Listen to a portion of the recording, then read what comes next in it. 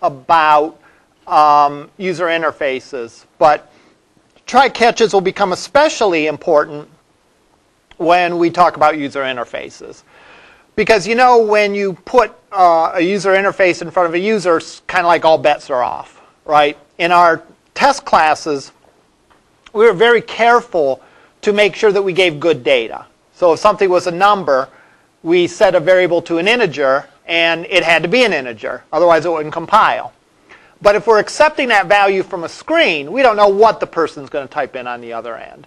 And we might try to process it as an integer, and it might blow up. So try-catch is a way of handling errors, and a certain kind of error, that is. And that's what's called a runtime error. And a runtime error is when something happens while you're actually running the program. All right? Something that you can recover from and tell the user what to do, especially. Like user input's a classic example of that, because you can recover from that. If someone types in like a word where they're expected to type in a number, you can recover from that. You know, it doesn't require the program crashing. You can tell them, hey, enter a number, all right, and then do that. We could have used try-catches, and we could go back and retrofit some of our old applications with try-catches for things like the category, the residency category of students. You know, there's only 3 legitimate answers: in county, out of county, and out of state. Or size of a pizza. All right, so it can only be small, medium, and large. That could actually be handled a couple different ways, but one way that it could be handled is via a try-catch, where if you set it to something that isn't legal, you can bounce it out. Likewise, you could set exceptions in, like, say, the course object that you created, the course class that you created, that if a course was said to have more than whatever the maximum number of credit hours are, I don't know if I've ever seen a course over 5 credit hours, let's say, you could bounce it out, and you could say, hey, that's not legal. Or if a course had negative credit hours, even worse, right? It would be a valid integer, but if people that took that course successfully would be farther away from graduating than they were when they started, which wouldn't be a good idea. All right? So there's a number of places we could do these exceptions, even not relating to a user interface. But again, they'll become very important when we get into user interfaces. Things that are unpredictable are likely candidates for that. And user interfaces are definitely that. The other thing that we don't really talk about in this class, but has implications if you were to go on and do some more advanced Java programming, is database interactivity. Because you never know what's going on the other end with the database that you connect to it. It could be that the database server has crashed or whatever. So what I'm going to do is we're going to look at a runtime error, and then we're going to look at how we could use a try-catch to do it, and then we'll look at another example. So let me download these.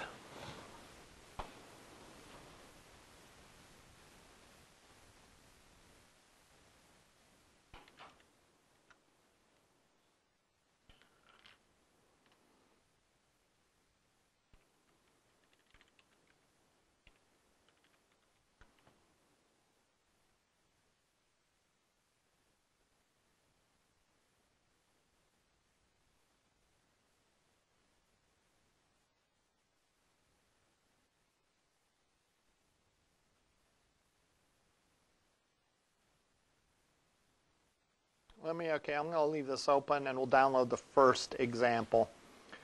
And the first example, if I remember right, it's been a while since I wrote these, is an example where there's no try-catch at all.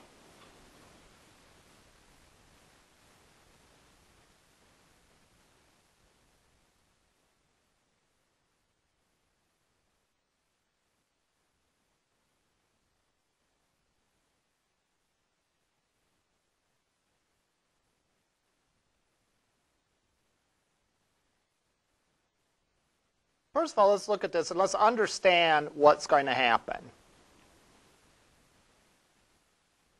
I made a class with just a main in it. and I create an array list. What does an array list contain? Well, it contains one of two things. It either contains objects, all right, or it contains a specific kind of object that you've defined is going to put into it. So, for example, in this declaration of an array list, I simply say I have an array list. That means I can literally put any object into that array. Array list, that is. So I could put anything. Anything that we've done so far this semester. I could put a pizza in there. I could put a student in there. I could put a course in there.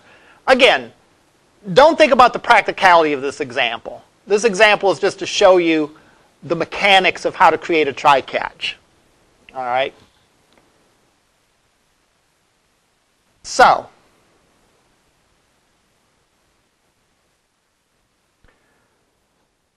I add two objects to my, I'm going to add two objects. Well, I'll start out adding one object to it. And this is sort of a side quest for you video game fans, all right, about boxing and unboxing. All right? Notice I have two things, int and integer. What's different between those two things? Just the letters. What's the difference between the word int and the word integer in terms of the letters? One's capitalized, right? So that's a hint as to what the difference is. What does the difference, what then does the difference, what do you think the difference is between integer and int? Integer is a class, all right? Int is a primitive. So, why do we need an integer class if we got an int primitive? Well, there's a bunch of reasons. Sometimes you need an object. For example, when putting into an array list. Array lists don't take primitives. Array lists only take objects. So therefore, everything we put in an array list has to be an object. So, and there's other opportunities too. There's other instances where you need an object that represents an integer as opposed to a primitive. Notice what I can do. I declare int I, like I always have. I declare integer I set integer, or I set the int version of I equal to 3, and then I say I equals I. That looks a lot different than what we've done with classes in the past, right? Because in the past we would say something like integer I equals new integer, integer set value equals such and so on. We would use dot notation to get the properties. Here we're treating that I just like it was a primitive. So in other words, the instructions would be identical even if I declared I as an int. All right? That's what's known as boxing. It sort of lets you get away with best of both worlds. In other words, I can an integer object I can treat more or less like a primitive. And it will interpret like a primitive int. And there's other boxing too. There's doubles and booleans that are objects and so on. So for every primitive, there's a class version of it. And the idea of boxing is that it will treat it like it's a regular integer. All right? Now, there's a couple implications about that. If I have two integers, not ints, and I compare them, it's going to do like it does with every object and see if they're pointing to the same, not that they're the same value. All right? So I could have two integer objects, both having a value of 5, and the program will say that they're not equal because they're pointing to two different objects that have a value of 5. Just like I could have two pizzas that were pepperoni, a small thin crust with pepperoni, and the comparison would tell me they're not equal because they're not pointing at the exact same pizza. All right? But the idea of boxing is that I can pretty much use an integer wherever I use an int, and it behaves the same way.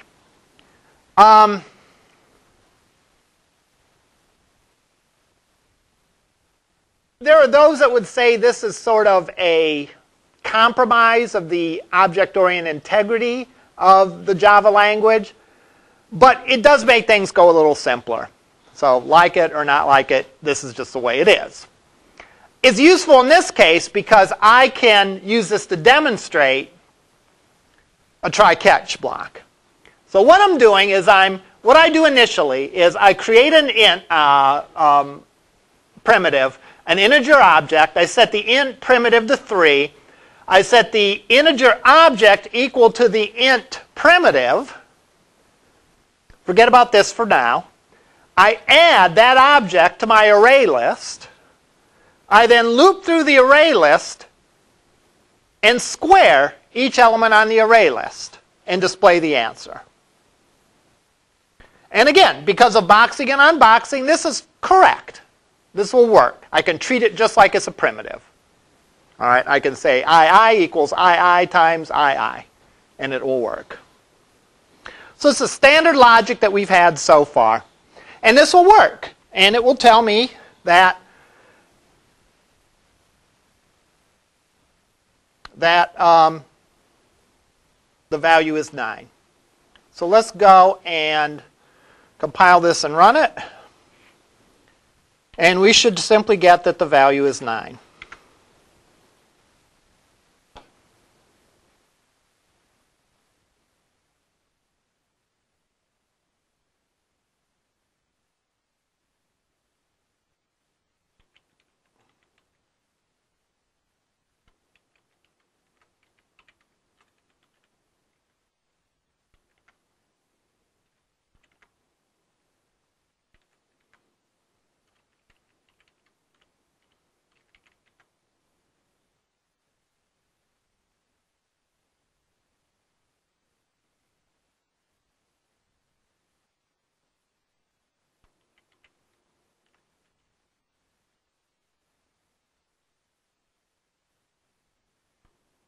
Squared equals 9. One thing I didn't point out is when we pull that first object, and this is a thing that's going to give us grief in a minute here. All right, I cast it as an integer. I tell it, hey, I know that everything I've put in this array list is an integer, so therefore I can cast it as an integer. And it will show me the output. This, again, is known as casting, because this part here returns an object. What kind of object does it return? We don't know. All right? We don't know because an array list, unless you specify the kind of object that you want to force the array list to contain, an array list can contain any kind of object. That's why in like some of the other examples we've done this. Array list pizza. So we know that the array list is only going to contain pizza objects. But we didn't do that in this case. We just said, hey, I got an array list. I can put any object in this. But because I got inside information, I know everything I put in here is an integer, so I know this statement's going to be okay to cast that object as an integer. The compiler tried to warn us that this is a bad idea. Java uses unchecked or unsafe operations. What's unsafe about it? Well, what if we don't put an integer in the array list? What if we do this?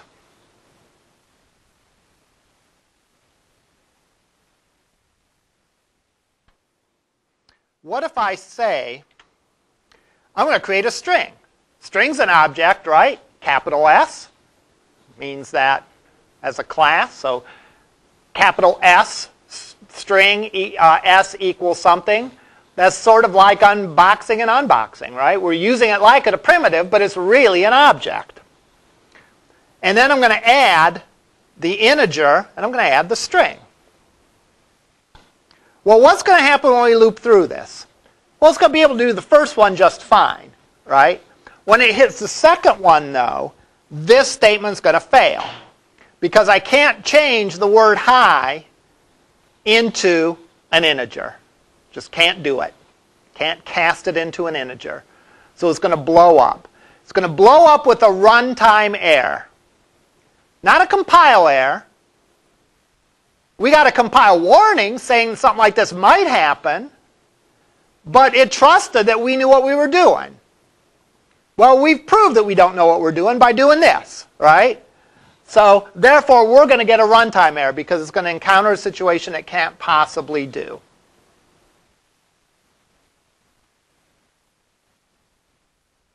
Again, we get the warning. Then I run that. Did the first one, it got an exception and blew up. And what it's telling me is I can't make an integer out of a string. It is called a class, it's a tongue twister is what it's called, a class cast exception. What that's saying is it can't take a string and put it into an integer.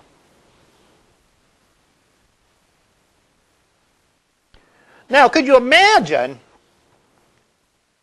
and again, here's where you have to use your imagination, right? Because no one's writing programs like this. But let's say we had a whole array list of stuff we had to process. Let's say that array, there was an array list of orders. And somehow something about one of the orders was wrong, where there was an exception. All right? We don't want it blowing up when it hits the first exception. What would we want to do? Well, we'd want to probably write to some error report saying there was a problem with this order. But we'd want it to process the rest of the orders, I would think. All right? We wouldn't want to stop production on 1,000 orders because the second order had a problem in it. That wouldn't make sense. So therefore, it would be nice if we could acknowledge that an error happened and do something about it without causing the program to crash. All right? So this is a runtime error. It causes the program to crash. Now, let's comment that back out, and let's add a null object to the array list.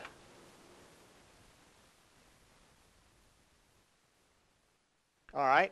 Notice we've got an exception, right? Because it can't take a null and turn it into an integer. Just can't do it. But notice that it got a different kind of exception. Again, when you hear exception, think error. It got a different kind of error. In this case, it got a class cast exception, whereas I can't take a string and turn it into an integer. In this case, I got a null pointer exception. And this is a real common exception in Java programming, specifically Java programs that weren't written or tested too thoroughly. All right? Where you have something that you think contains an object, but you find out it really doesn't. And that's effectively what putting a null in there is. I'm putting a no object out there, an empty object. A pizza that has a pizza object that has not been initialized or something like that. All right. So in both cases, if we put in a string or if we put in a null, we get an error. However, we get told what kind of error it is. So we could treat those errors differently. All right? And that's the important thing about Java exception handling, is we can treat errors to the level that we want to treat them. In other words, we could treat all errors the same and maybe output to a report that this happened. Or we could do different things in the case of one error or different things in the case of another error. All right? We can fine-tune how do I want to say this? We can fine-tune how specific we want to get in our error handling. Either we can do something for every error, or we can do something for specific errors. So, does everyone understand the problem of why these things crashed? All right? That's really the main thing that I want to get out of this part of the exercise. All right, so then, let me delete this guy. And let me pull down part 2 of the example.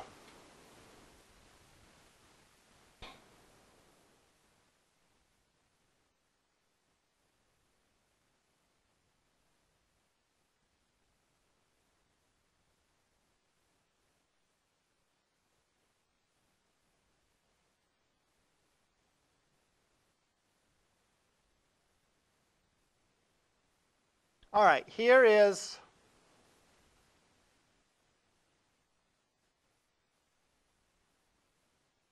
here we go. Here's this example with a try-catch added to it.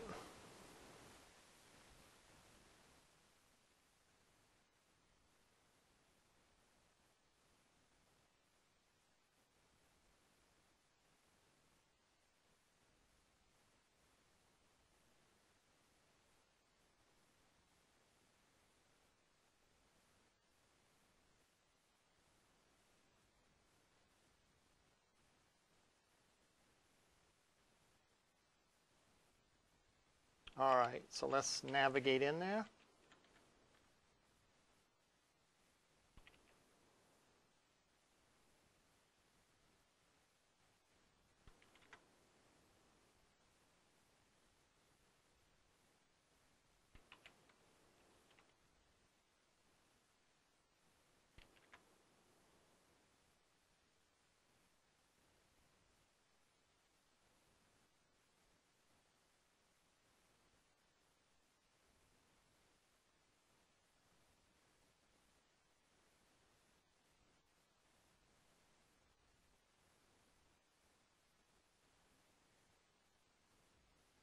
Okay, notice what we did.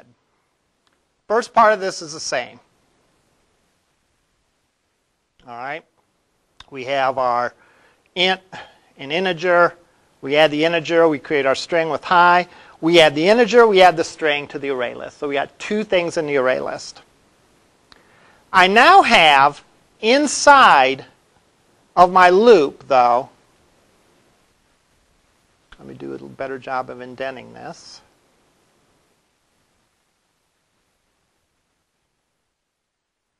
A try-catch block.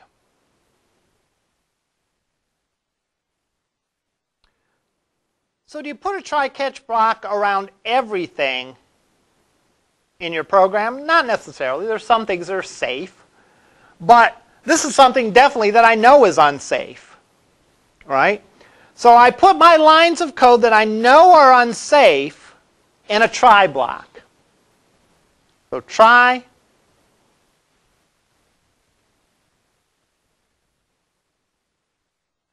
It's going to try these statements. If everything works okay, great. It'll go and execute them. So if everything behaves and if I have an integer in there, all right, then those statements will execute and I'll get my output. However, if there's a problem,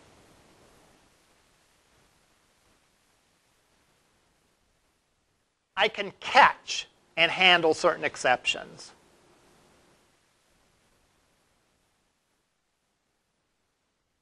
All right? So what am I catching? I'm catching for the class cast exception. What is the class cast exception? That was the exception I get with the string. So if one of those gets thrown, and that's the terminology, when an error happens, an exception is thrown, this guy catches it. And if it's a class cast exception, then this code executes. If it's not, but it's some other kind of exception, then this code executes. Then finally we have our end of try catch. I think that would be if no exceptions are caught or or if an exception is thrown and not caught. I'm not really sure what the finally does, to be honest with you. I usually omit it, but whatever. Or I have omitted it in the past. All right, let's run this and see exactly what happens. So I compiled it.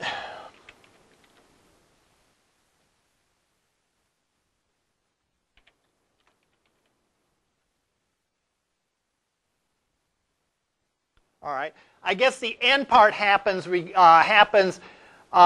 time the try is tried, whether there's an error or not. That way, if you had any cleanup you had to do, you could put the code in there. But notice what happened. The first one was able to handle, so it did the squaring of 3 and got 9. Hits the end of try catch. This one gets this error message. Handle this one differently. End of try catch. So again, that end of try catch gets displayed every time this try gets tried, whether there's an exception or not. And if it was a class exception, we get this error message printed. Handle this one differently. Let's go in and add our null object in there. And we'll see if we understand what happens.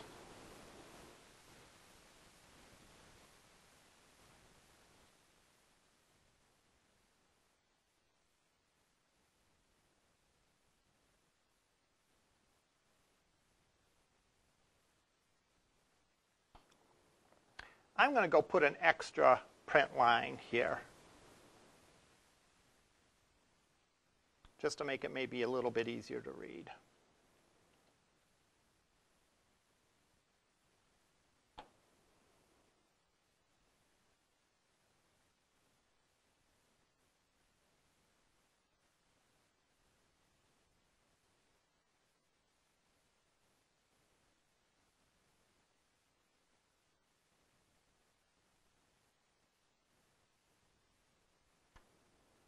All right. First time the try catch gets executed, we have a legal thing in there. We have an integer in there. We try to square the integer, and it works. We get a 3. Yay. All right. So it displays it squared. It then hits the finally block. So remember, this finally block gets called regardless of if there's an error or not. So if the try completes successfully, or an exception is caught, either way, it's going to do this finally block. No. No, it doesn't have to have a finally. That would be like if you wanted to clear something up or something like that.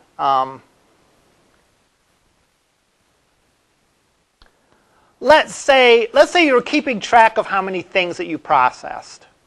All right, so you had a counter and you set the counter equal to 0 initially. And you wouldn't want to increment the counter maybe within the try, because what if it got an error before it hit that counter? And I guess you could increment, well, yeah, where do you increment it then? If you put it in the finally, then it'll get caught every time. So that would be like something that maybe you would put in the finally, a simple example. All right, the first exception was trying to handle a string like it was an integer. And that was a class cast exception specifically. So what do we do in that case? We catch it with this code. So this code catches these exceptions. In other words, if an error occurs, if an error is thrown, if an exception is thrown by any of these statements, and it happens to be a class cast exception, we are going to execute this statement. Now, what does this mean? This means that the details of the exception gets put in a class cast exception object named E. And we can use that object to tell details about like specifically what went wrong. All right, because there's attributes. This exception objects are like any objects. They have attributes. And so we can use that. And in this case, we're displaying the getMessage function of that E object. And again, this is sort of a goofy example, but this shows how we can handle one exception one way and another exception another way. So, what if it's not an exception, a class cast exception? Well, then it falls under this guy. This guy is looking for any exception. Exceptions are classes just like anything else, and exceptions have an inheritance scheme just like everything else. And we're going to look for the more specific exceptions, then we're going to look for the less specific exceptions. So, we're going to draw an inheritance diagram for this.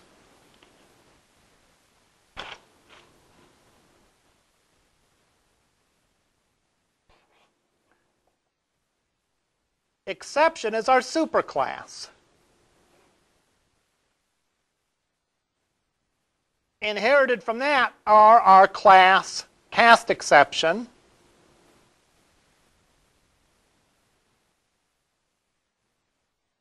our null pointer exception,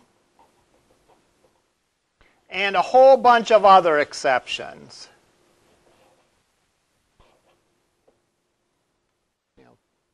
Dozens of other exceptions. Our first catch looked for these kinds of errors. And if this error occurs, we get this error message, because it caught that kind of exception.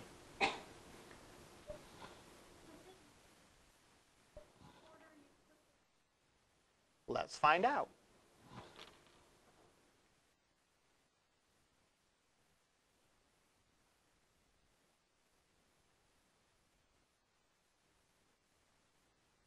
I switched the order, so if the order matters, now I should get the generic error message both times.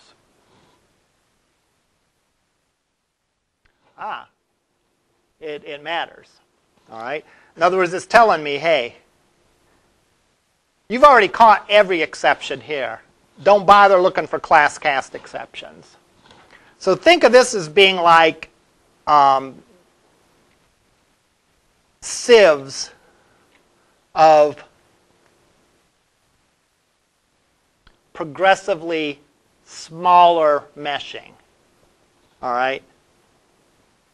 In other words, if it catches, like if I had a series of sieves here, if I poured liquid that had some exceptions in it, all right, the ones that got caught by the first sieve aren't going to make it through the second sieve. The only ones that make it through the second sieve are the ones that didn't make it through the ones that made it. The only ones that make it to the second sieve are the ones that weren't caught by the first sieve. So, yeah, that's why in general you write these. You write the most specific exceptions on top to filter those out, and then you capture the more generic exceptions going down. I was surprised it gave me a compile error, but I guess that's good, right? Generally speaking, if there's something wrong with your code, you want a compile error to be caught, to catch it, right? Because then you know about it and you can fix it. Whereas a runtime error, you don't know until some special circumstances arise and you get that error.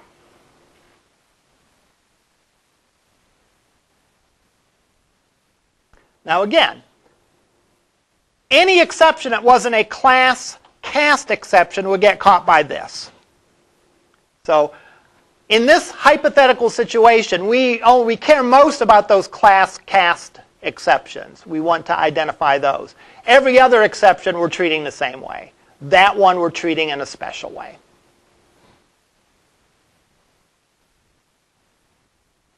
All right. I have one more example. I don't remember what this one is, but we'll find out in a minute.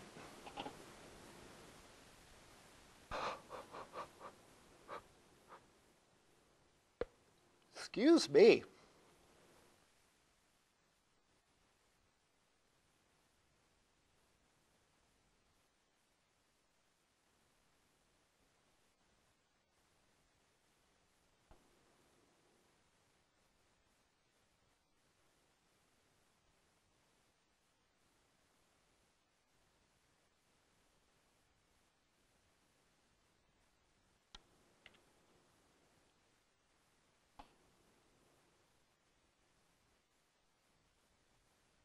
Oh, this is a good one.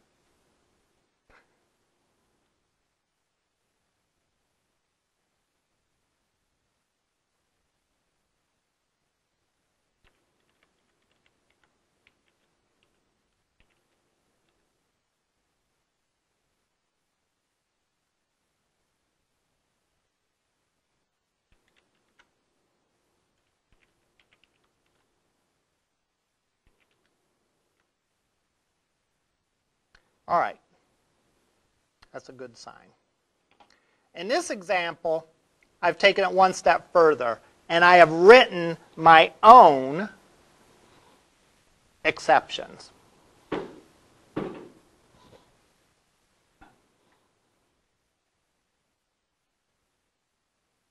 I expect the Kool-Aid man to come bursting through any minute here. All right. Let's look at the two main classes here.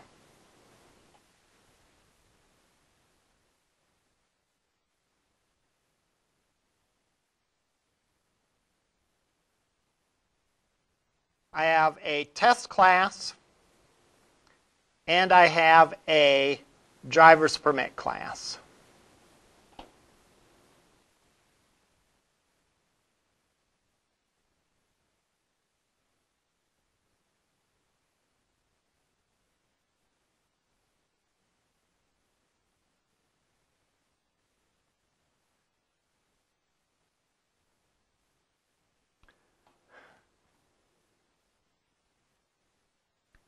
What this is doing is this is testing to see if a person is eligible to get a driver's license or not. All right? What are the rules to get a driver's license in my hypothetical state? All right, the rules are, and there's a lot of code in here, most of it's exception handling. And that's not uncommon, by the way, that your checks to make sure your data is valid may outweigh your actual programming logic. Okay, here's the rules that you get your driver's license. Passed the eye test.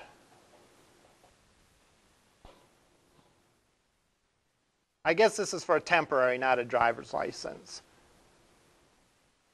Which actually makes this a touching example, because if I'm not mistaken, I wrote this, I used this example like when my daughter was just getting her temps, my younger daughter, and she's 20 now. So this is like probably 5-year-old code that I wrote. All right, but it still works. So passed eye test, over 15 and a half, and you get 75 or greater than on the test. If those three conditions are met, then yes, you've passed. So all three conditions have to be true. Otherwise, you don't get your temporary permit.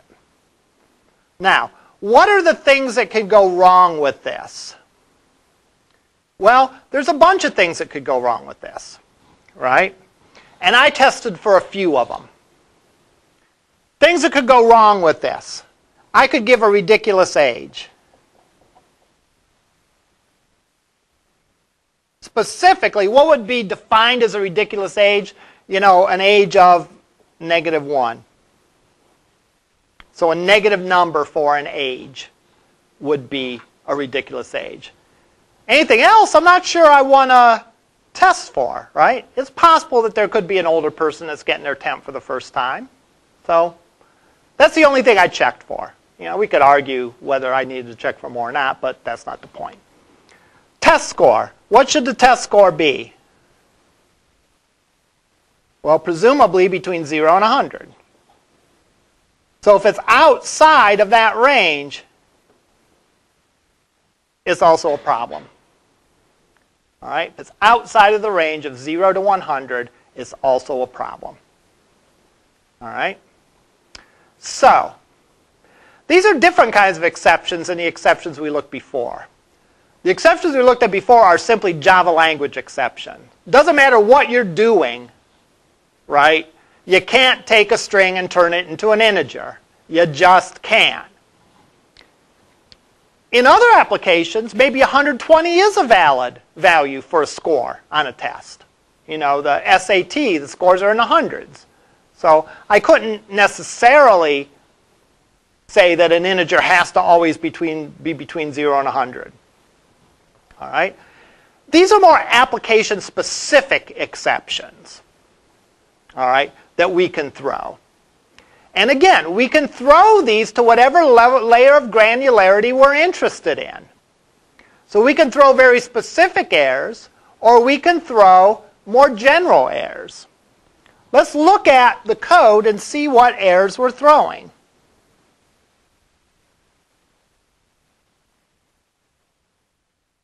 First of all, notice this. We're throwing, we've added something to the function declaration. Added something to the signature. And that's a list of the exceptions that get thrown. So we're saying this function throws a driver permit age low exception or a driver permit score exception. Thanks. It throws either a driver permit age low exception or a driver permit score exception. Now these are classes I made. All right? I made them. But I have to tell, this function has to say that it might throw these exceptions. Now here's the rule. If you throw an exception, something has to catch it. All right? And again, if you don't catch it, the Java runtime will catch it. So, what does my code look like here? I have a method that says is eligible. I pass it an age, a Boolean on the eye test, and a score. I look at the value of the age, and if the value of the age is less than 0, I throw the driver permit low exception. And I throw that exception, throw new, looks like I'm calling a constructor. And what this is doing is this is initializing an error message saying that -1 is too low of an age or something like that to be a valid age. Likewise, I look to see if the score is greater than 100. I guess I'm an optimist and think no one's going to get a negative score on this. All right? But I could have if it's greater than 100 or less than 0. I probably should, right? Because a negative value isn't correct here either. If it is greater than 100, though, I throw a new driver's permit score exception. So if either of these two cases occur, the function exits here. It throws its exception and it's out of there. It can't, if you throw an exception, you can't go on processing it. So the exception that it throws will get thrown back to whoever called it, and whoever called it better catch it. All right? If it makes it through there, then it checks to see, did they pass the eye test? Is their age over 15 and a half? Is their score over 75?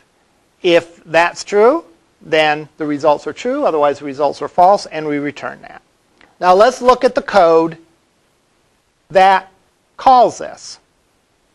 I have a try, and I'm calling this method, and I'm testing if this returns a true, then they're eligible, otherwise they're not eligible.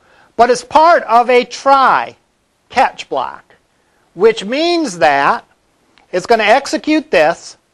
If this throws any exceptions, the exceptions are coming back to this function, right? By saying this guy throws the exception, it's kind of like playing hot potato. The exception happens, yeah, I don't want it, boom, throws it to someone else to handle it. Well, in our case, who has to handle it is who called the function.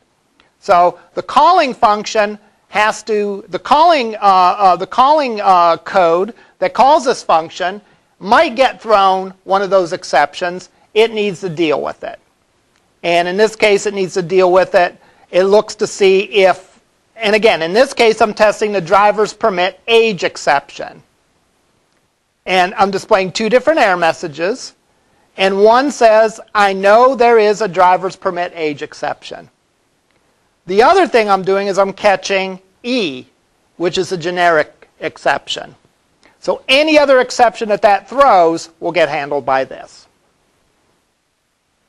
Now in this case, where I say that the age is -16 and the score is 178, if we run this,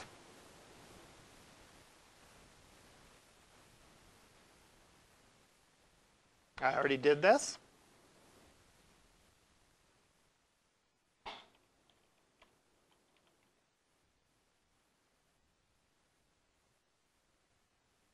Tester.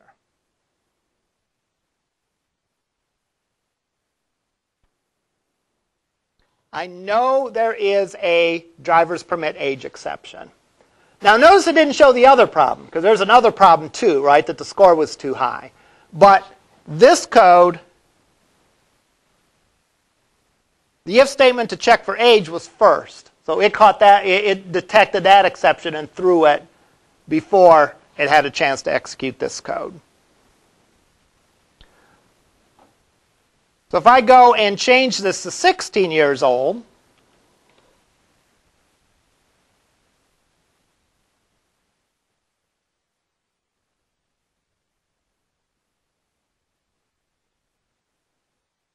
then I don't get the age exception, I get the other exception.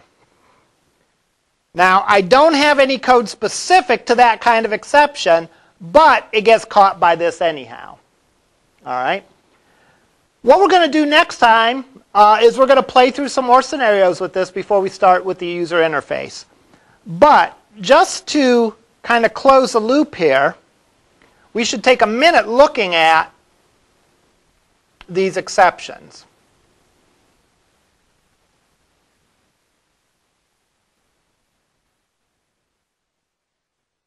I've actually created, well, we'll do that next time. Let's look at one of these classes. Driver's permit age exception extends driver's permit exception. So I've created a set of exceptions for driver's permit. And one of them is an age exception. And one of them is an age too low exception. Take a look at these between now and Monday.